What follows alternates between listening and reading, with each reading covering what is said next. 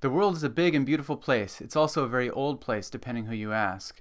But I didn't always think so. So today we're going to look at some of the big pictures that helped to change my mind. A couple of them are of Earth, but most of them are actually of outer space. They are, in my opinion, some of the most intriguing images ever created. In fact, when I first saw them, I was so impressed that they changed the way that I look at the universe ever since. Okay, here's the first picture. It's a complete topographical map of the surface of the Earth, courtesy of the National Oceanographic and Atmospheric Administration. The most prominent features are the continents and mountain ranges. Guess what the largest mountain range on Earth is? Go ahead, guess. Nope, you're wrong. It's the mid-ocean ridge. What ocean is it in the middle of, you ask?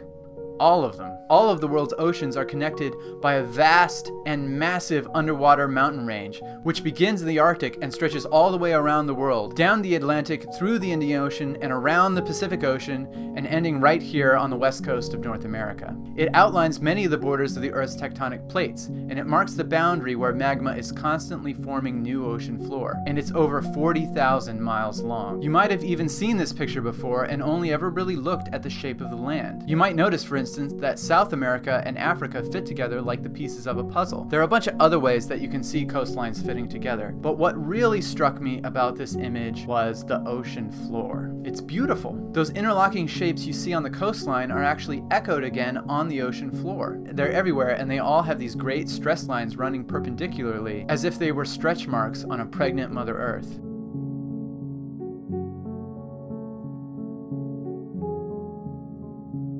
They're like great big 1,000-mile long arrows pointing to the continents and saying, hey, look at those huge pieces of land. Guess what? They used to be right next to each other. I think the first time that I saw these mountains was actually in Google Earth, not too long after that came out. The mid-ocean ridge wasn't even discovered until the 1950s, so there are lots of people still alive now who were born at a time when no one knew what the largest mountain range on the Earth really was. They had never seen it before. If you want, you can go and visit it. Pack your bags for Thingvellir National Park in Iceland to see where the Earth is cracking apart and new land is being formed. You can even go down into the rift and do some snorkeling. Since it's out in the Atlantic Ocean, the mid-Atlantic ridge cuts right through it, which is why it has so many awesome volcanoes. Here's another image from NOAA, or rather, it's the same image, but it includes all the data we have on the age of the rocks on the ocean floor. We're able to tell the age of the rock because new rock on Earth is slightly radioactive. The isotopes of the elements that make up the rocks have natural ratios. And as the rock ages, the isotopes with more energy turn one by one into daughter elements and at the same time emit a little burst of radiation. This process is called radioactive decay, and it begins immediately but gradually slows down as the energy in the rock's atoms is depleted. The farther away from the mid-ocean ridge the rock is,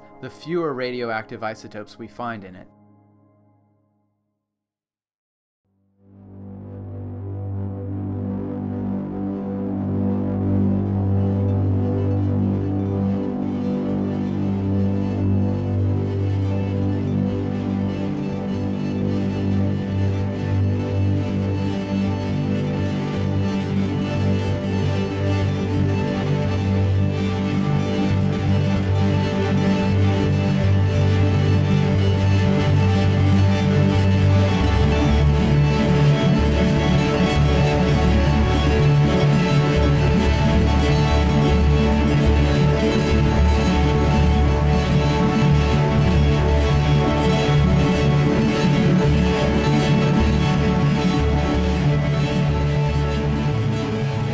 This is the best view that we have of Andromeda, which is our closest galactic neighbor. Like our home, the Milky Way, it's a spiral galaxy. This is actually a composite of many photographs taken by the Hubble Space Telescope. The Andromeda Galaxy is an object. Let's talk for a second about what an object is. An object is a collection of matter whose parts have a causal relationship to one another. At the very least, the parts of an object affect one another in a way that allows it to remain a whole. Andromeda is held together by gravity. It is shaped by gravity.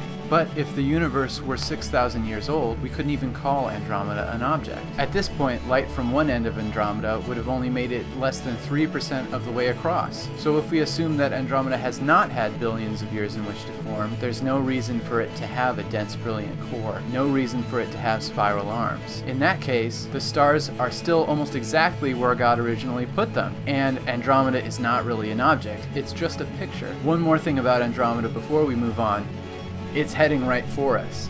It's expected to collide and combine with the Milky Way in about 4 billion years. Here's what that might look like. This is a picture of two other galaxies colliding. It's just one of many examples of galactic collision photographed by Hubble. Notice the trail of stars and gas suspended between the two bodies. Also, you can see a disturbance of the outer areas of each galaxy on their opposite sides. These are stars that have been pulled into higher and more eccentric orbits around their galactic core by passing close to the other galaxy hundreds of millions of years ago. Let's zoom out a bit. We're here on Earth, which is one of the planets orbiting the Sun as part of our solar system. Many of the larger stars we see in the sky are part of our local interstellar neighborhood, which is just a small part of the Milky Way galaxy, which is part of the same local group as Andromeda and the Triangulum galaxy. That group is just one part of the Virgo supercluster. Now this is the scale at which things begin to stop clustering because the accelerating expansion of the universe has overpowered gravity. If we zoom out even further and look at many superclusters, things begin to look very homogeneous. The largest objects we know of, such as the Great Sloan Wall, are grand filaments of superclusters. If we zoom out again so that even our Virgo supercluster looks like a tiny spot, we can see what the entire observable universe might look like. It's big.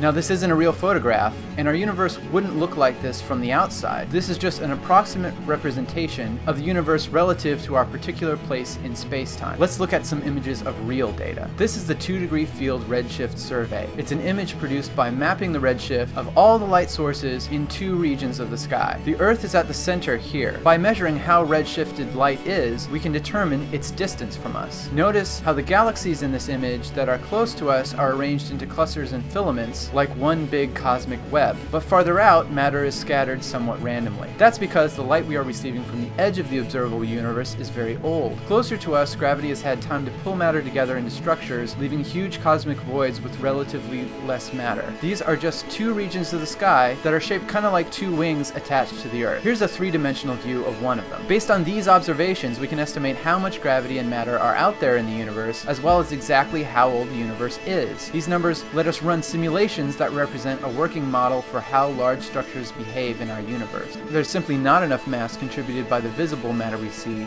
to account for all the gravity in the universe. However, by mapping the effects of gravity which pull galaxies together, we can figure out where the dark matter is.